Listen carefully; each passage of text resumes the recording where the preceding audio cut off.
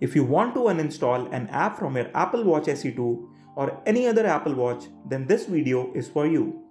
Deleting an app from your Apple Watch is very easy, but it can be tricky for you if you are using an Apple Watch for the first time. But don't worry, in this video I am going to show you a step-by-step process of removing an app from Apple Watches. So without any further ado, let's get started. There are basically two ways of uninstalling an app from Apple Watch. You can either do it from the smartwatch itself, or you can do it from the connected iPhone.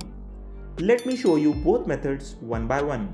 If you want to delete an app from your Apple Watch SE2 without your cell phone, then simply open the app drawer on it. Now press and hold onto the app you want to uninstall. On the next screen, tap on the Edit Apps option. Now simply tap on the cross over the app you want to delete. That's it. The app has been uninstalled from your Apple Watch. Now let me show you how it can be done from the connected iPhone. Remember that for this method to work, your iPhone and Apple Watch should be connected to each other. Open the Watch app on your iPhone. Go to My Watch tab.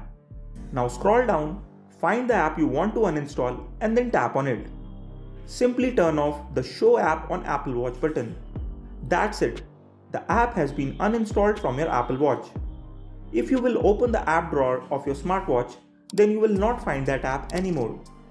So this is how you can delete apps from Apple Watches, be it Series 8, 7, 6, 5 or SE. If this video was helpful to you, then do not forget to give it a thumbs up. And also do not forget to subscribe to the channel to watch more interesting videos related to smartwatches. I will now see you in the next video. Till then, take care.